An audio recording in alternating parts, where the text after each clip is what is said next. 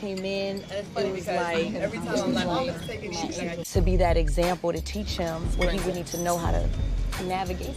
What? Wait, hold on, what?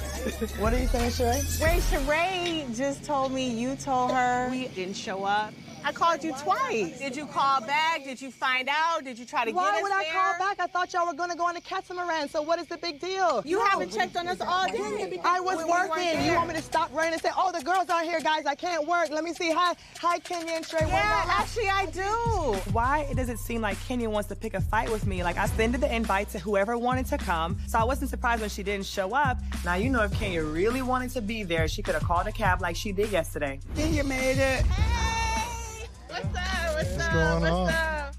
Like, that's how you treat your guests? Kenya, I was working. I would not expect you to stop what you were doing. Right? I told you earlier that I felt a way, that I felt like you uninvited me.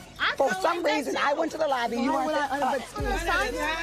One at a time. We can talk whenever we want. Yeah, but I sent you a text. Hold on, please. I don't rock like that. Don't with my wife. Don't.